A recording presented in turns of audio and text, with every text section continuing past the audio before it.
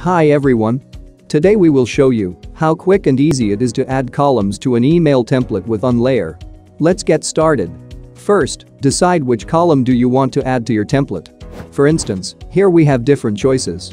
But for this video, we decided to go with 3 columns. So, this is how you can add 3 columns to your email template with Unlayer. When you open Unlayer's editor, you first need to understand the structure of columns and then pick the features accordingly. As we can see here, we need 3 rows for each of the 3 columns. First row for images, second for texts, and third for buttons. So we will click on the option of 3 columns and add them to the first, second, and third rows, respectively. After this, we will select the image feature and drag it to the first row of each column one by one.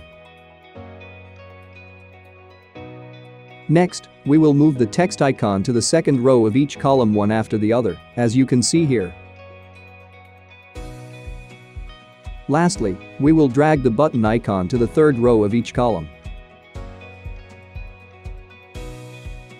Once you're done adding the features, click on the image icons and upload your desired image in the first row of the first column. Similarly, do the same for the first row of the second and third columns.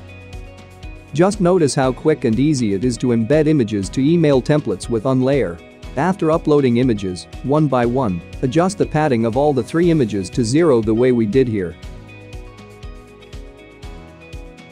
Next, we will move to the second row and add the text to all 3 columns of the second row. Here, we mention the package number and price under the first image.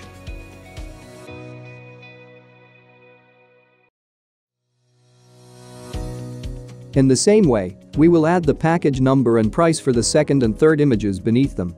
One by one, as you can see here. Once you type the text, change the color of the prices, such as $29 or $39, to yellow so that it stands out against the background.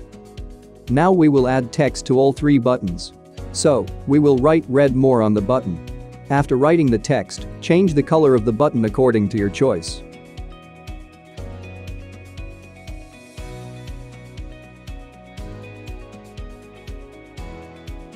And adjust the rounded border to 0 from all sides.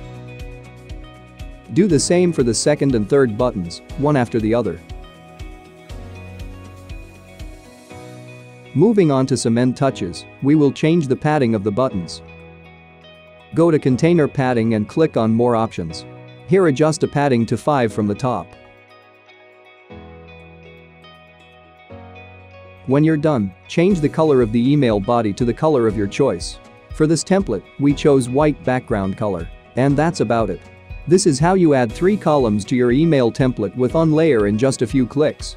It's pretty simple and easy, isn't it? Then, start designing attractive emails with Unlayer.